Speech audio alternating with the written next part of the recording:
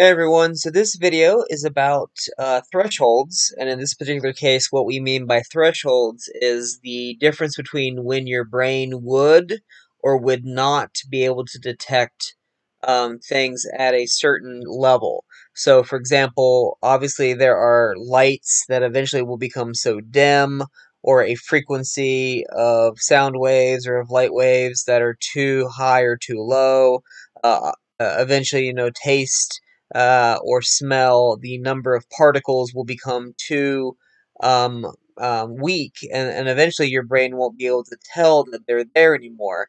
And so that's what I mean when I say thresholds. Now, one thing you're going to see multiple times in this video, and I will refer to multiple times in this video, is 50%. Now, the 50% is basically just a hit miss rate that they consider to be the minimum value of what they would consider to be successful. So, for example, if they had you listening to frequencies of a beep and you had to, indicate, yes, I did detect it, or no, I did not detect it, or they flashed a light at a certain speed, and you had to tell them whether or not you did or did not detect it. If, for example, in 25 trials you detected it 18 times at a certain level, then that would be considered above threshold because they basically set the ratio has to be 50-50 at a minimum.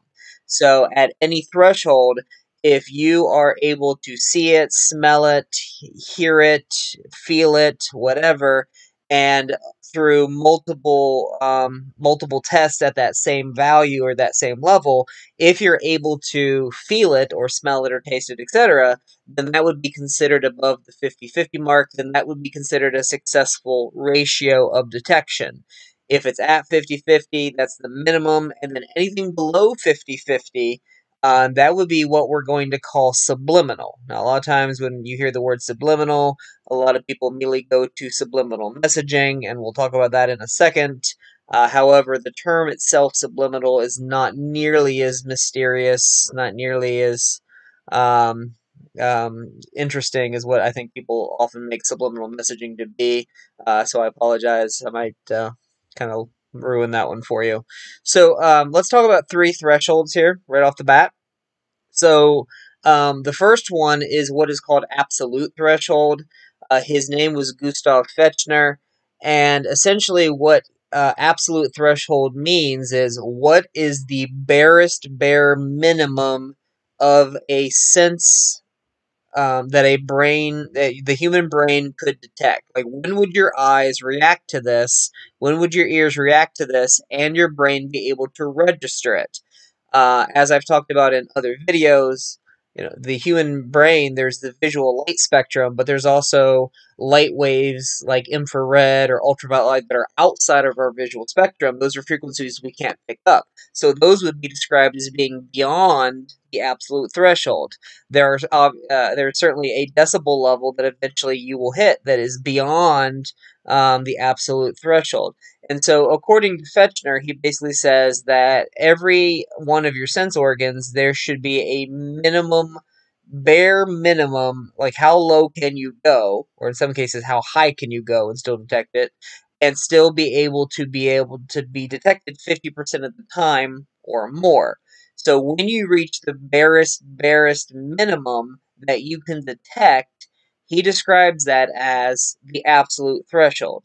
Now, the problem with absolute threshold is it's more hypothetical than it is realistic because you will never be in environments where the barest absolute threshold minimum will really come into play.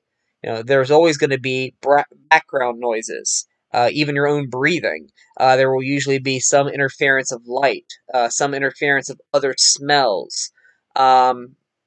Um, another reason why Fechner's theory is more hypothetical than it is realistic is simply because as you grow older, your eyes become weaker, your ears become weaker, and therefore they would not be able to detect things that they could have necessarily done when you were younger. Therefore, absolute threshold essentially goes out of the window. It's just not possible.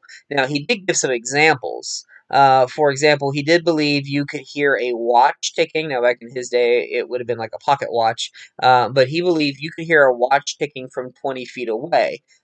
Most of the time, I wouldn't be able to hear my watch ticking, my wristwatch ticking from a foot away, because of so many other variables. He believed you could see a candle flame flickering from 30 miles away. The horizon doesn't even go 30 miles. This would not be applicable to stars because there's other stars out there. This would also assume that there's no such thing as fog or smog or pollution or haze. And so, while these might be possible, they're not realistic. So he's really just offering up what does he think the perfect specimen of an eye, the perfect specimen of a human ear, the perfect specimen of the human nose, what could it really do at the barest minimum half the time? So that's what he means by absolute. Now, let's talk about two thresholds that really are relevant to your daily life. So these are two different ones. Please don't get them confused with each other. It's definitely easy to do. One is called signal detection theory, and one is called response criteria. So, signal detection theory says the minimum stimulus will be dependent on the environment you are in. So, compare something such as being in the library versus being at a party. If you are in the library, your friend who is trying to get your attention from outside your point of view, how low could they whisper and get your attention? It might be pretty low. However, if you are at a loud party, your friend, to get your attention from outside your point of view, they might have to talk loud or possibly yell at you as the minimum, as just as the minimum to be able to get your attention. So, signal detection theory says the environment you are in will radically change the bare minimum. So, if you are in, again, let's say you're in the library, the minimum amount of smell somebody's food or coffee or whatever might have to produce for you to pick it up might be pretty low because there isn't necessarily that much competition. But if you were, for example, in foods class or at a restaurant, the ability for one smell to be detectable compared to the rest of them, that thing might have to be pretty pungent for you to pick it up. So, if you're in a pretty dark space, if somebody, if there was a particular light that you were trying to find, that might be a lot easier than if there was lots and lots of lights and it's a very distracting environment. Same thing if there's lots of words on a page versus very few words on a page. The minimum amount of stimulus will change depending on the environment you're in. And remember, we're always talking about the minimum. What's the minimum it would take? Well, the minimum in the library might be a low decibel level. The minimum at a party or at a concert might be them screaming at you. So it's always about the minimum half the time, but the minimum will drastically change dependent on the situation you are in. Now, response criteria is also about the minimum changing, but in this case, the minimum changing is about the minimum changing based on how you are feeling. So this is about, like, when you are awake versus when you're tired, when you're paying attention versus when you're distracted, when you're sick versus when you're well, when you're expecting something versus when you're not expecting something, when you're stressed versus when you're calm, when you're wide awake versus when you're sleepy, when you're emotional versus homeostatic. The response criteria says that as you change, the minimum amount might also have to change. So when you are walking down the hallway and you're calm and you're paying attention and you're feeling good, your friend might be able to get your attention with little to no effort at all. However, if we put you in that hallway again, same amount of, environmental stuff, so this isn't about the environment, it's about you, but you're really stressed and you're really upset and you're really tired, and now your friend tries to get your attention, it could take a lot more. So, if one person, for example, is hungry and one person is full, the person who's hungry will likely hear the microwave go off before the person who's full. So if you are really stressed, if you're really distracted, let's say you're really distracted and somebody else is paying a lot of attention, and a car pulls out in front of you, they will likely react to the car faster than you because of their attention versus your distraction, even if you saw them both at the same exact time. Even if you heard something or saw something or smelled something at the exact same time as someone else, and your sense organs work the same, their state of mind versus your state of mind might determine who is likely to hear something first or who is likely to see something first. So that is called response criteria. So both of these work at the same time. If you're in a library versus a concert, it's going to take less to get your attention. But if you're in the library and you're calm versus you're in the library and you're stressed, or you're in the library and you're well versus sick, or stressed versus homeostatic, or whatever, they might have to talk louder to get your attention than they would have if you had been paying attention or were not stressed out. So both of these are basically moving targets that change based on both your situation and the environment for which you are in. So hopefully those make sense to you. Again, these are always assuming a 50-50 ratio hit miss. Obviously, they test these sometimes in a controlled environment for the rest of the time. You certainly can see why, where you are at and how are you doing has a lot to do with whether or not you pick stuff up or don't pick stuff up. Your parents could be asking, from downstairs, they could be asking for you, and you might not be purposely ignoring them at all. But, obviously, if you have music on, that will make it harder for you to detect them than if the music wasn't on. At the same time, again, we're not assuming you're actually purposely ignoring them, but if you're busy doing, work on your computer, it might take longer for you to hear them than it would be if you were maybe reading a book or something. So the response criteria and the signal detection theory both change. Now, these two right here, definitely a lot easier to understand, I think, and just don't get them mixed up with each other. So the definition of a false positive is when you think you detected something, and it turns out it either wasn't there or it wasn't what you thought it was. That's called a false positive. False positive, you thought you heard it, you thought you saw it, you thought you smelled it, etc., but it turns out it wasn't either what you thought it was, or maybe it wasn't something at all. So, for example, you're driving in the dark, and all of a sudden on the side of the road, you're like, oh my God, that's a deer, please don't come out in front of me. And then it turns out it was a bush, or it turns out it was a mailbox, or oh my God, that turtle's in the road. And then as you get closer, it turns out, nope, it was actually just a cardboard box or something. Well, you just committed a false positive because you reacted under the assumption it was one thing, and it turns out it was something else. A false positive. Another good example of false positives is, you're doing something and all of a sudden you look up and you're like, what? And people are like, well, what? And you're like, oh, I thought I heard somebody say my name, or I thought somebody said my name, and nobody said your name. Well, that's a false positive. You thought you heard your name. It didn't happen. I'm sure you've been embarrassed before by a false positive. Maybe you saw somebody, far away from you, and you're like, hey, I know them. That's my friend. But they had their back turned to you, so you go up to them and then you get their attention, they turn around, and they are not your friend. And you're like, oh my goodness, I'm so sorry and embarrassed because I thought you were somebody else. Another really good example of a false positive, and it occurs so much now that it actually has its own name. It's called phantom vibration syndrome. So, phantom vibration syndrome, as you can imagine, is about cell phones. So, phantom vibration syndrome is when you check your phone solely because you either thought you heard it go off or you thought you felt it vibrate. Um, that is a false positive. And like all of you, I certainly have those. Occasionally, I have reached into my pocket to check my phone that I definitely heard go off or definitely thought I felt it vibrate, and my phone wasn't even in my pocket. And there was no way I could have possibly felt it or heard it because it wasn't even in the room at the time. That is called a false positive, and they are quite common. So you're like, oh man, I thought I smelled cookies, but no, sorry, that was just wishful thinking. Congratulations, you committed a false positive.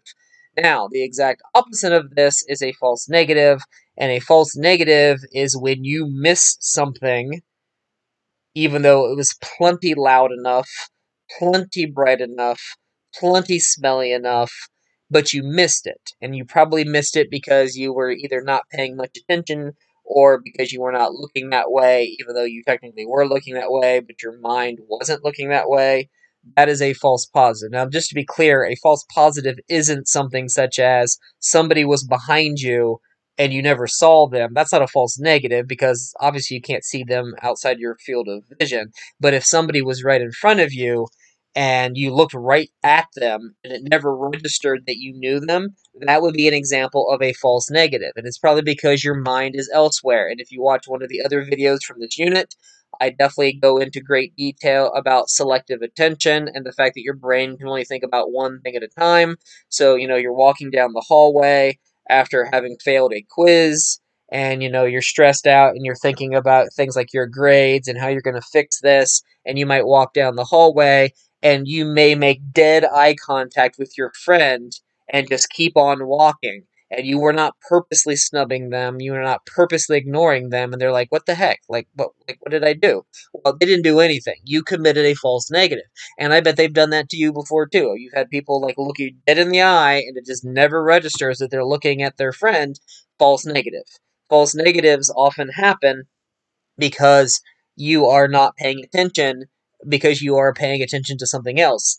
False negatives can certainly be very dangerous. And as I allude to in the other video, a false negative could be dangerous in the sense that if you are busy, looking at or checking your phone, you could be looking out the windshield, but still miss something extremely obvious, such as a stop sign or a car pulling out in front of you. So false negatives, you whiff, and it wasn't the issue was not volume, the issue wasn't smell, the issue wasn't brightness. Your mind was elsewhere, and it just whiffed that it was a false negative. So, for example, if you use medical terminology, a false positive would be that you went and got a test done and they said you actually did have COVID-19, but then they did subsequent tests and it turns out that was a false positive and you actually didn't have it at all. Obviously, that does happen. Unfortunately, a false negative would be they tested you and they said, nope, you tested negative for COVID-19. And so you went about your day and your life, and then things happen. All of a sudden, like, oh, sorry, that must have been a false negative because it turns out you do.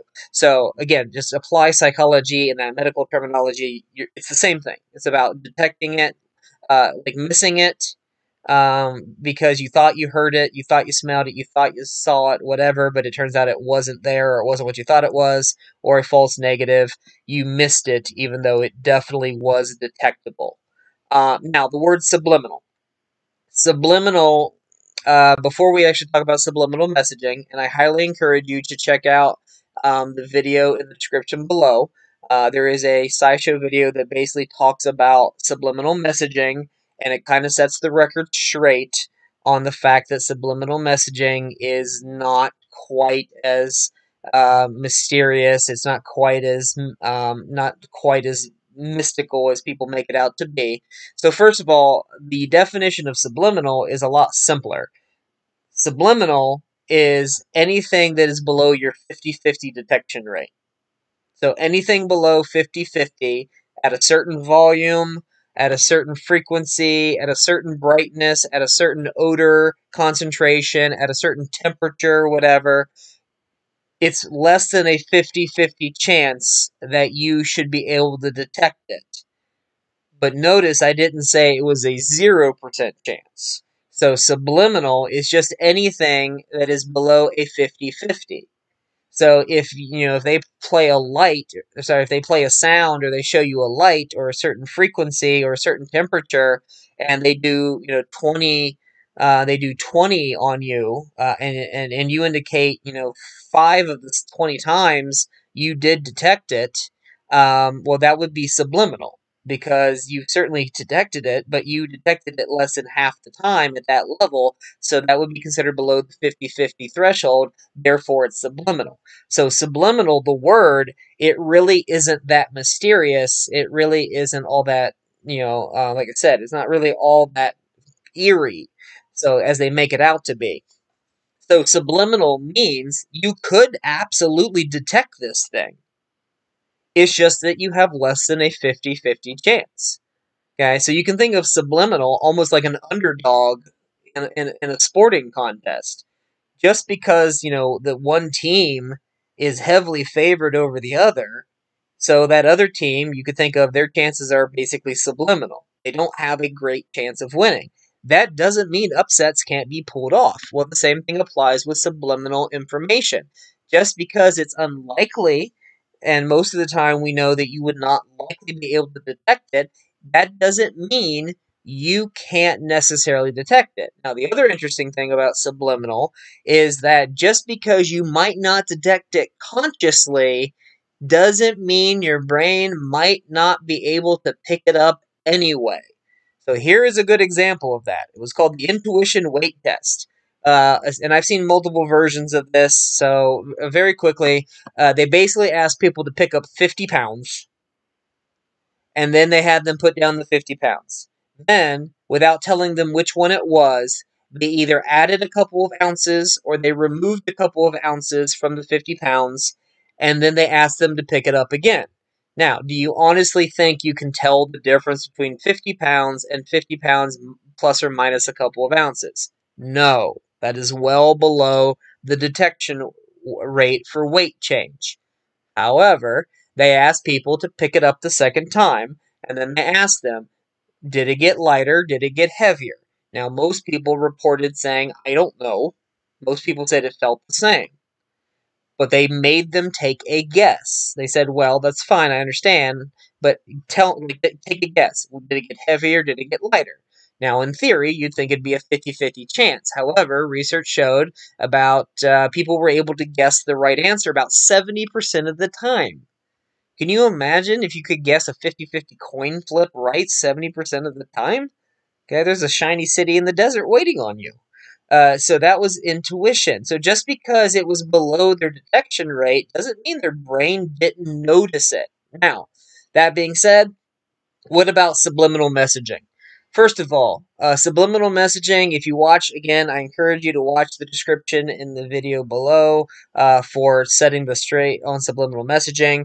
A couple things I do want to point out. First of all, subliminal messaging really, really got the attention of psychologists after I believe it was a New Jersey movie theater in the late 1950s, reported that they purposely put subliminal messages in their movie clips. So at the beginning of the movies, like during the previews, apparently they reported that they flashed really quick, like way too quick for you to pick it up consciously. But they would flash things such as eat candy, buy a Coke, eat popcorn, and then they also reported that not only had that they done that, but they also reported that their sales for concessions had gone up, and then that was published, and people, freaked out. Like, oh my goodness, like it's basically brainwashing. Well, first of all, they never actually. It was later found out they never actually did they never did any subliminal messaging in the video clips, and they had falsified their concession numbers to make it look like that had worked.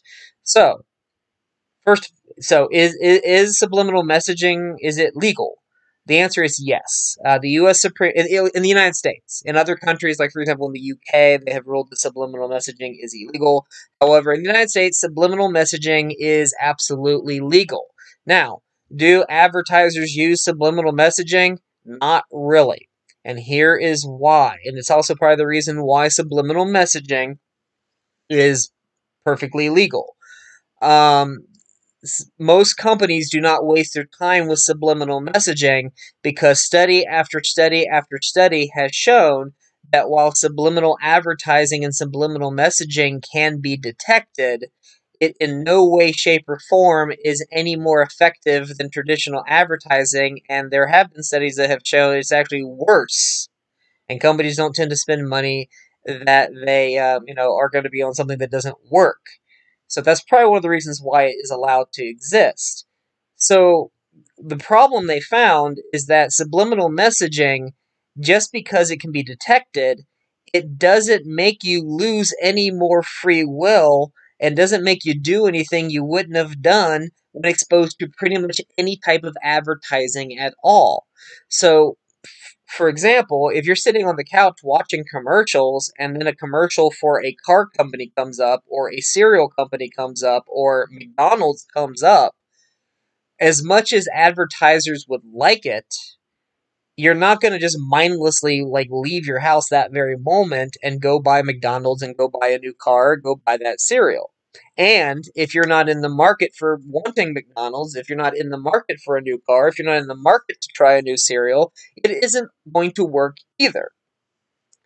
So, how advertising works is the idea that one day you will be driving down the road and you probably will be hungry, or you will, be in the market for a new car, or one day we will get, you will be in the cereal aisle. And that is when they hope that maybe their advertising and their jingles and their funny commercials and their reminders and be like, oh yeah, that's right, I remember about this car. Or, oh yeah, that's right, I remember the McRib is back. Or oh yeah, I remember about this cereal. That's not subliminal. So, subliminal advertising, why would they waste their time flashing images or flashing logos or flashing colors? Because it's not, first of all, there's a good chance that most of the consumers wouldn't pick it up anyway. And again, there's no evidence that subliminal advertising is any more effective than just straight up old advertising. So they don't want to waste their time. But again, I do point out that it is possible to have subliminal pressures that do lean you in certain ways, but they only lean you in ways that make you want to be in that direction anyway. They don't take away from you being whatever it is and doing whatever it is you were going to do anyway. They just kind of nudge you even closer in the direction you were already going to go. So I highly encourage you to watch the subliminal advertising. Now, let's talk about priming. Priming is a word that I could talk about all year long, and there will be multiple times this year where I may not say the word prime or priming, but I'm definitely implying priming. So, priming is when you are exposed to a certain stimuli so that later you will like think a certain way about more stimuli or the next stimuli. And there's a lot of ways priming can go. But basically, key words, key colors, key sounds, key phrasing, key smells. They're purposely priming your brain so that when later you look at things or are asked to think about things or watch things or do things, it gets you to react in a specific way as opposed to an alternative way that would have been just as likely had I not primed you. So priming you is about basically getting your brain to interpret information the way we want in that otherwise would have been subjectively up for debate. So there's many examples of priming. So for example, in priming, if they, think about some news organizations. It doesn't matter that Obamacare and the Affordable Care Act are two names for the exact same thing. At the same time, while I certainly would not encourage you to use these interchangeably, illegal immigrant and undocumented citizen, technically you could argue are two sides of the same coin. However, they purposely are priming you with certain terminology because, for example, usually Obamacare is usually used to set you up for a negative priming, whereas Affordable Health Care Act is purposely designed to make you positively primed. And so priming is often done to get you to think a certain way or look at things a certain way. So restaurants prime you with their logo. You'll notice that almost every fast food restaurant uses yellow and red as their two primary colors. That's not a coincidence. Both yellow and red have been used to be purposeful, emotional, and motivational priming colors to get you to want to pull over and eat. So There's a reason why companies will use certain colors, such as, for example, often green is used as a primer for either growth or financial success because of its association with nature and money, and therefore it's a priming tool. Most grocery stores, there's a reason why they put the produce at the beginning. They put the produce at the very beginning, and a lot of that is because that other areas are going to have older stuff or frozen stuff or canned goods. No, right out of the gate, they want you to see fresh foods. They want you to see fresh vegetables and fresh fruits because it primes you right off the bat. And so the priming can be done that way. Now, in the description below, I encourage you to watch a couple of excellent. Again, I'm a big fan. One of my side things, I love magic. I love sleight of hand. I love misdirection. I love things like that. And so I encourage you to watch a couple of videos that I have given you below in the description below. They are two different video clips from a show on Netflix called Magic for Humans. And in both cases, you'll notice that he primes them.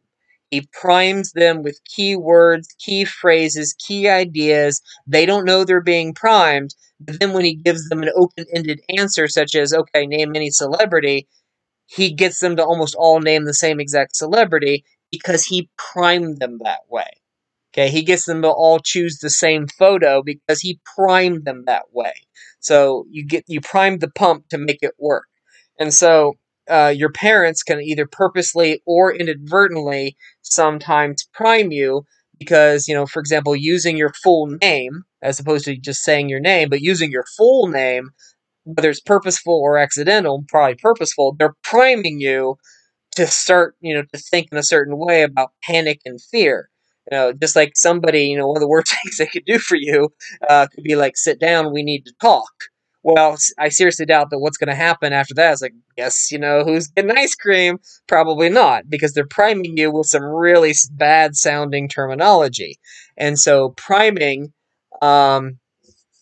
is just it's a way that it's done purposely or accidentally with keywords, key smells, key visions, key sights. There's a reason why they're priming you. Casinos do a good job of this. Most casinos, for example, they put the highest paying slots closest to the major walkways because they want pedestrians that are walking by to hear that ching, ching, ching, ching over and over again because it primes them to think that this is a casino associated with winning, when in reality, almost all the casinos are about the same, but they're competing for your business.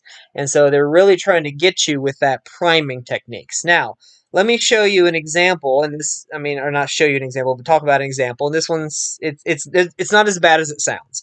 Kittens versus dead bodies. Again, it's not as bad as it sounds. So anyway, they took a bunch of people and they put them into two different theaters, and they had them watch a series of everyday, normal-looking people's faces, like headshots of everyday, normal, average-looking people, and they just showed them a picture after a picture after a picture of just normal, everyday-looking people's headshots, and it was the same photos in both theaters. Okay, both theaters. So both theaters, same exact order. They would see an everyday, ordinary-looking face, followed by a quick transition, followed by another face, quick transition, another face, quick transition, another face.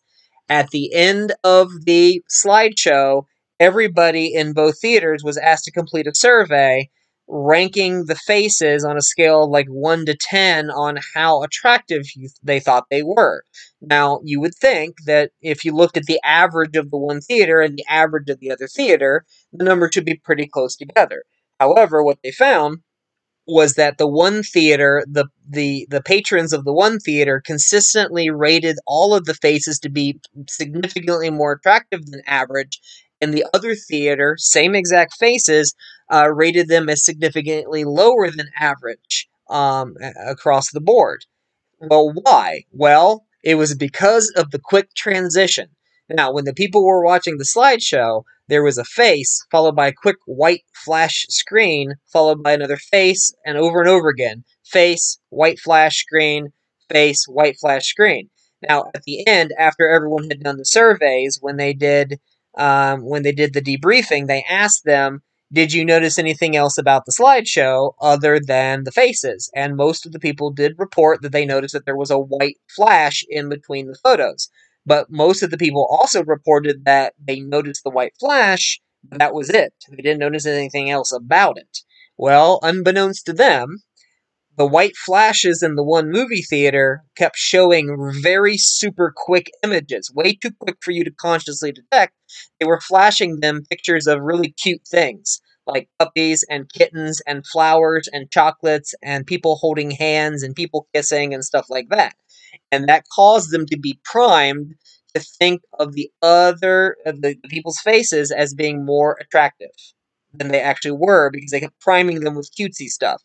The other people, same photos, but this time the white flashes were producing things such as trash, pollution, like war-torn cities, burning, buildings, decomposing corpses, I believe, stuff like that.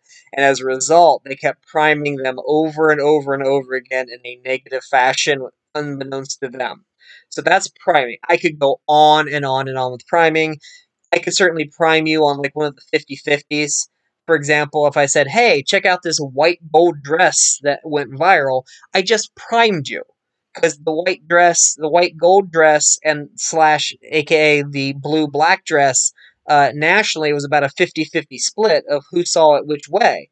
But I primed you. I could be priming you if I said, "Hey, check out, this white gold dress." Now, you could see it blue black, but I primed you to think of it one way more than the other, and as a result, you're more likely to interpret it the way that I primed you to do. So priming, whether it's purposeful or accidental, it often gets you to prime their logic and reasoning and perception into a certain way. Now, as I pointed out, subliminal messaging exists, but it's not necessarily any more potent or powerful than traditional advertising. And I think this study right here is a really good job of showing it. So bear with me. So in this experiment, and I believe this was this was like back in the 80s. So we're going to be talking about cassette Walkmans here. So everybody before the experiment was asked to rate their self-esteem, and they were also given a memory test to see how good their memory recall skills were. Then everyone was given a cassette tape, and everyone was given the same like top hits, like it was like top music hits of the time, and they were asked to listen to that music for a couple of weeks, like multiple times, listen to the cassettes. And they also told them straight out, half of them, they were told, yes, there are some hits on here that I want you to listen to, but there is also subliminal messaging dubbed into the taping about tips and hints on how to improve your self-esteem. For the other half of the people, they were given the same catchy music, the top hits at that time, and they were told that there was subliminal messaging masked into the tape on tips and hints on how to improve their memory skills. So then they went home and they listened to those tapes for several weeks. Then they all came back. Everyone was asked to do the same thing over again, rate their self-esteem, and then they were asked to take a memory test. Well, not shockingly, the people who had gotten the tips and hints on their self-esteem, subliminal messaging, they reported having higher levels of self-esteem, but their memory results did not improve. They stayed about the same. However, the people that got the tips and hints on the memory for subliminal messaging on their tapes, they rated their self-esteem as being about the same, but lo and behold, their memories did improve. Now, if you're like, well, I bet there was no subliminal messaging at all. Well, actually, there was. That's the beauty of this experiment. They gave everybody the opposite of what they told them. So the people thought they were listening to self-esteem tips. They were actually listening to how to improve their memory. But their memory didn't go up. Their self-esteem did, because of the self-fulfilling prophecy. For the other people, their memories went up because that's what they thought they were listening to, but they had actually given them tips and hints on how to improve their self-esteem, and yet it did not budge, because again, subliminal messaging is not as powerful, it seems, as the placebo effect or the self-fulfilling prophecy. All right, let's talk about this one right here.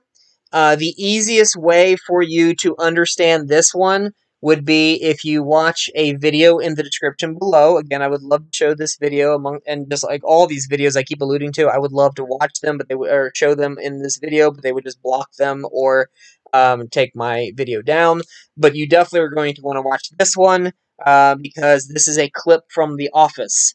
So if you go into the description below this video, you should see a link to Dwight's complaints about Jim, and then it runs through several complaints that Dwight has about Jim and his complaint file. Now, the two I would want you to pay attention to, enjoy the whole video clip, please. They're all hilarious. But the two that I want you to pay attention to is when Dwight complains about Jim putting more and more and more, or sorry, Dwight complains because he hit himself in his head with his own phone, at which point Jim later explains that he just kept putting nickels into the headset over time and letting Dwight get used to the weight until he took all the nickels out, and then Dwight hit himself in the face. And the other one is when, by the end of the day, Dwight was like 2 feet closer to the bathroom, and Jim admitted later in the interview that every time Dwight left his desk, he basically moved it an inch at a time. So, the reason why I'm asking you to know those is because they are two good examples of what is called difference threshold, or J&D, just noticeable difference. Now, these up here, absolute threshold, signal detection theory, response criteria, this is about detecting a stimulus at a certain place, like a certain temperature, a certain brightness, a certain frequency, a certain decibel level. However, this one is about how much will the original have to change before you would notice that it has changed. Remember, I said previously with subliminal that they were making people pick up 50-pound weights, and then they added or subtracted a couple ounces, and people were like, I don't know if it got heavier or lighter. Well, that is because that is below the J&D. Okay, so difference threshold, or just noticeable difference, is the bare minimum amount of change that will have to take place to the new intensity, the new volume, the new brightness, the new odor, the new frequency, the new temperature, whatever, that the person would notice at half the time. So if it's, 80 degrees and all of a sudden it ticks up to 80.1 degrees, I don't think you're going to probably notice.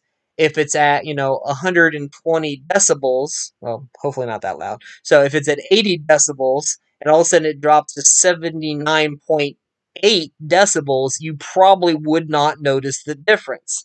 Now, at the same time, if the volume was at 40 decibels and someone cranked it up to 60, you would definitely notice it, but that would not be the just noticeable because that's way more than is necessary. All right, you would definitely be able to notice if a smell went from, a light odor to a very pungent smell. Of course, you would notice the difference, but that's not the just noticeable difference. So, just noticeable difference is when you can just barely detect the change half the time. So, how can you undercut that? Well, that's exactly what Jim was doing. He was moving the desk too little for it to be detected. He was putting nickels in there that were too low to be detected. If he had put too much weight in the phone at the time, or if he had moved the desk too much, Dwight would have been alerted. But because he kept undercutting the J&D, Dwight was never able to know. So if you are, for example, having a battle with your roommate over the temperature of the house, then when they're not looking, don't crank it up 5, 6 degrees or whatever the major argument is between you.